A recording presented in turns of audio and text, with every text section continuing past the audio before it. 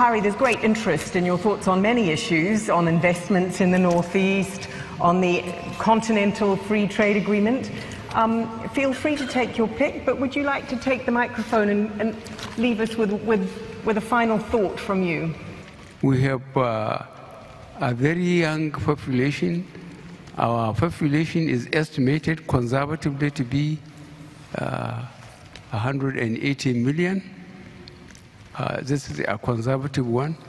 More than 60% of the population is below the age of 30.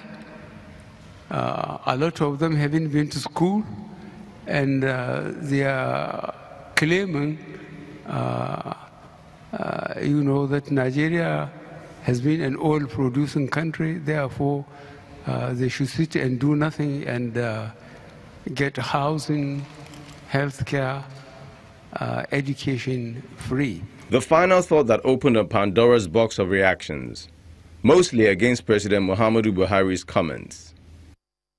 It is very unfair for the president to go out of the country and begin to say that the youth of this nation are lazy. The same youth that he was proud to use when he wanted power, when he was so desperate to be the president of this nation. He used the youth. He knew then they were not lazy. Even during his inaugural speech, he did thank the youth. And of course, what the social media did to ensure that he came into power. If these children don't work in their productive age, when they get old, they will die. Because they will have nothing to fall back on. But the president's spokesman rose to his defense to clarify his intended meaning. If you look at Mr. President's words, his statement, in no place did he say Nigerian youths were lazy. That word lazy did not feature at all. It's an attempt at the marketing, but that attempt will not succeed because Mr. President has a solid profile. Although the word lazy was not mentioned, the inference is what has become the bone of contention. But dissecting the comments of the president, certain pointers can be traced to the issues on ground in Nigeria. In the northeast, there's a vast amount of children roaming the streets.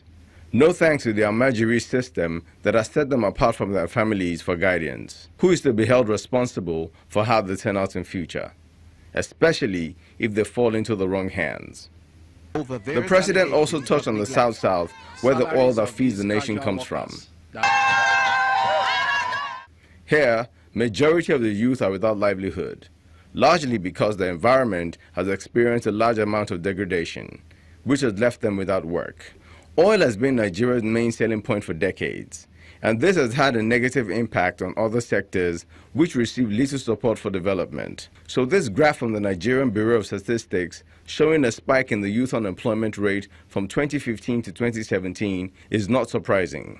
Education might not necessarily be gotten through universities, so perhaps the government, in trying to engage the youth positively, might need to look into setting up more technical colleges where skills can be acquired, so that any unengaged youth can have no one but themselves to blame if they fail to turn the opportunity provided into endless possibilities.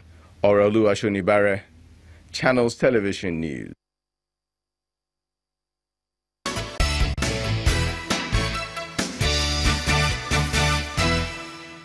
Welcome back. Now to weigh in on this subject matter, I've got Toyosi Akerele, who is the founder of Rise Network, and I also have Nelson Ekujumi, who is the chairman, Committee for the Protection of People's Mandates. Thank you for coming on. Thank you, Chairman. Good to see you. Well, let me start with you. You've made a comment, I think, on a statement about this matter. Previously, you thought your view was that this was being twisted. Yeah, definitely. Okay. Could you shed some light on what you meant by that?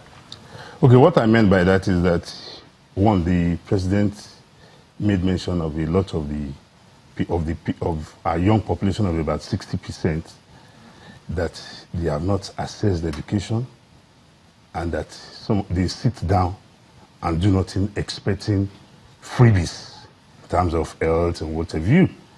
But you and I know very well, even without Mr. President coming out to say it, from the video we just watched, we have about the highest population of out-of-school kids. Our unemployment ratio now is about 33% thereabouts.